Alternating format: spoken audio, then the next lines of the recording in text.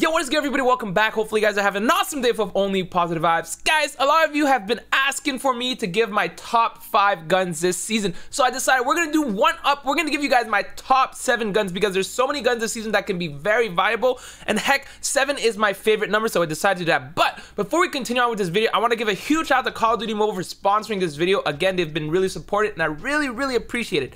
Anyway, let's continue on with this video. Like I mentioned, this season has a lot of good guns, and honestly, you can use a lot of guns even though they're not in the top 7. Because it's an SMG meta, a lot of these guns can still compete. Now, that being said, I think these 7 guns are going to be really strong, and if you can use these, you will probably do really well in your qualifiers as well as rank. Quick disclaimer, I did not add sniper, shotguns, or burst guns to this list. I feel like burst guns make sense. A lot of people don't use them, and also it's a high skill gap. I like some of them, some people don't like some of them. Sniper, shotgun, again, same thing. Not everybody uses snipers and shotgun, and it's a higher skill gap. Whereas SMGs and AR and LMGs, everybody can use them, so that's why these lists is basically going to be those 3 types. Alright, to start it off, in number 7, we have our AK-117. In a meta where it's filled with SMG, you want a gun that can shoot really fast while still be accurate. AK-117 is one of those guns. Not only does it have very good time to kill, especially in those close range, the medium range is not that bad. You can actually have great attachment to this to have some great mobility and ADS, and you can see why the AK-117 is number 7 for me right now.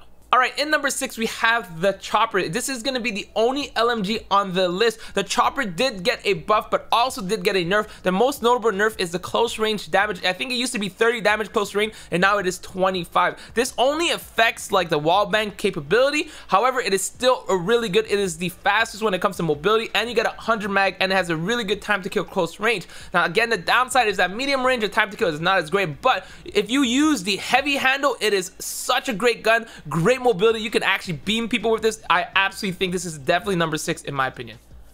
Alright, our number 5 is going to be a gun that seems to always find its way in the top 5 despite being nerfed every single season. It has been a very strong gun for a while. It is none other than the DRH. The DRH was actually probably the top guns a few seasons ago, but with a few nerfs it made it not as great. However, in a meta where it's all SMGs, you want a fast time to kill, and the DRH has a fast rate of fire, and it also has a 3-tap potential. Yes, it does potentially do 4 taps, so that makes it not as good as the other gun on this list. However, it does have decent mobility, decent ADS, and it does shred close range, and is definitely one of those better guns on this list, and I think it's personally my number 5.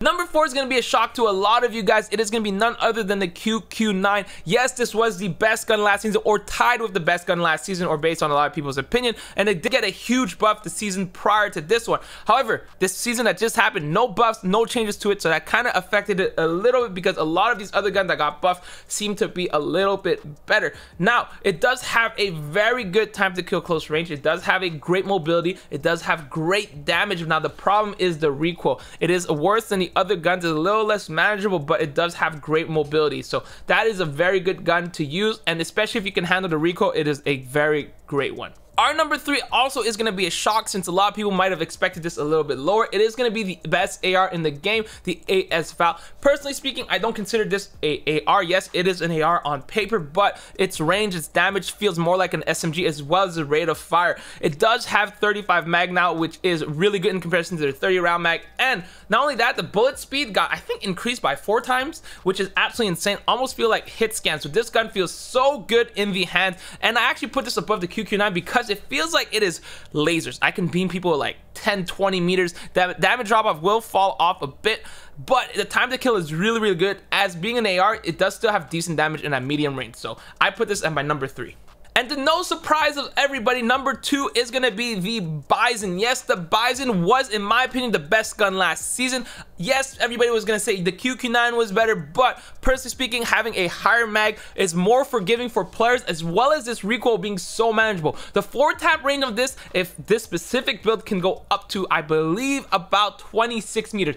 4-tap range up to 26 meters makes this the best AR in the game, in my opinion. I know the AS Val, we said, is an SMG. This is basically basically a AR or a mini LMG. It has incredible range, incredible damage, and I like using the extended mag to have 84 mag. You can switch it out if you want the large caliber mag. Personally speaking, I much rather have the extended mag. I don't like losing the 20% damage range. I like having as much range as I can so I can beam multiple people, and also if I'm potatoing, I can hit 4 or 5 people and maybe eventually kill all of them, but this is going to be my number 2. All right, I'm sure you guys can guess number 1, but before we continue on, I want to mention a few other guns that could have made the list, however, maybe not enough testings or it's just not as good. You know, we're obviously gonna have the ice shower, which I love a lot. It has great recoil, great range, and the damage, but it doesn't kill fast enough. The M4, I have actually not tested it enough, but the amount of times I've tested it, it felt really good. Obviously, I feel like some ARs like the BK is really good, the KN is really good. Those guns feel really good, but it just falls a little bit short under this list. Our number 1 will be none other than the QXR, and yes, this is hands down, man down, the best gun in the game.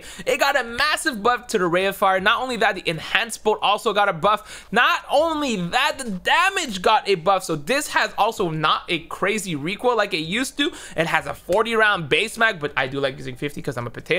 You can see with this build, you can, however you want, switch out the enhanced mode for the monolithic, but this gun is just such a great gun. You can laser people. It is hands down the best one. I do like the Bison personally better just because I'm a potato, but in stat wise, I think the QXR is the best gun, and it's not even close. And if you definitely want to make it to your qualifiers, use the QXR. Trust me, you will not regret it.